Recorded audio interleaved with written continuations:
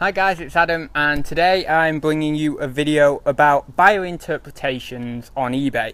And I will be asking one of my close friends some questions about his interpretations on feedback, poor lighting and photos, and also attitudes towards buying used products.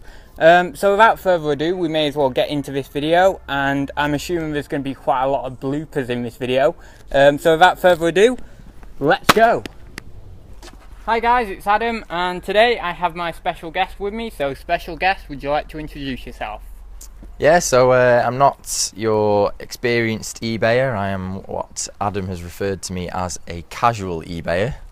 So that's why I'm here to do some questions and answers. Yeah, so we'll get straight on with it, and this is going to be sort of a buyer's interpretation of some of the things that we all talk about.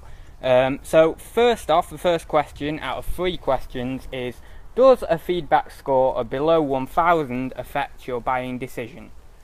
Okay, not really, no. I don't think that it's that important to have anything too high on your feedback. It's more the quality that the feedback has. So you want to keep your positives high and your negatives low, and that's what basically I'd look for. So you're talking about feedback percentage. So you'd like to see a high feedback percentage, but not necessarily a high feedback score. Yes. Yeah. The higher the better, you know. Yeah, yeah. Can't be high scores. So secondly, in your opinion, would you buy from a listing that had photos with poor lighting? Right. So to me, photos are really important. So they need to. What I like to see is the nice white background, a good quality picture, no like blurring, and the product fully laid out, and so you can see all the areas of it, and plenty of pictures as well, not just one. So yeah, put some effort into the photos, because it really reflects kind of how you treat your product, and that you're quite a serious kind of seller. So, definitely. Yeah, I take pride in my photos, as I know a lot of you guys do. And I think a lot of buyers do appreciate you putting the time and effort into snapping a few more photos and of a little bit better quality. So if you haven't got a great lighting setup or anything like that, try and do whatever you can to improve those photos. So third and final question, what is your attitude towards buying used products on eBay? Okay, so that's basically one of the main reasons why I'd go to eBay, is usually to buy a used product rather than new most of the time. But your used products, what you'd want to do is probably, again, using back to photos, make sure you've got good photos of good quality, and be really honest in your description as well. So don't hide anything. So if you're upfront with the things which are a problem, then the buyer can be reassured that there's not going to be any surprises with the products that they're buying. And yeah, put some time into the description and clean it up as well.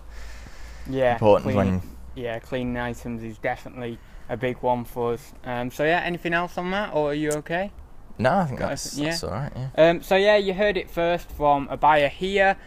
He's a casual buyer, and Daniel will buy various different things on eBay, from new and used products, and it just sort of helps define that answer we've all been looking for about what buyers really think about our listings, and whether they are good or whether they are bad, and what sort of premise they put on photos and indeed descriptions and titles.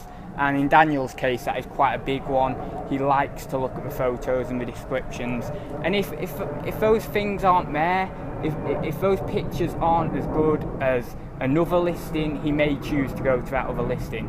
So any final remarks? Are you okay? You've got everything out?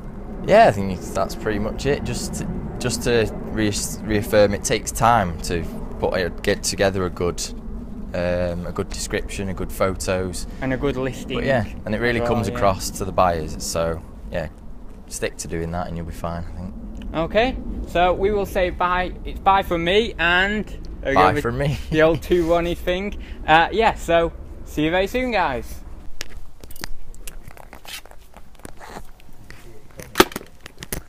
Hi guys, it's Adam, and today we're going to have on a casual buyer who's one of my friends, And Ryan!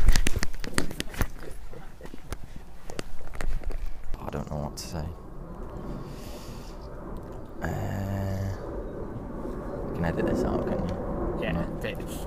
Sort of. No, what we'll do, Just redo the we'll do question. the question, yeah. Hang on.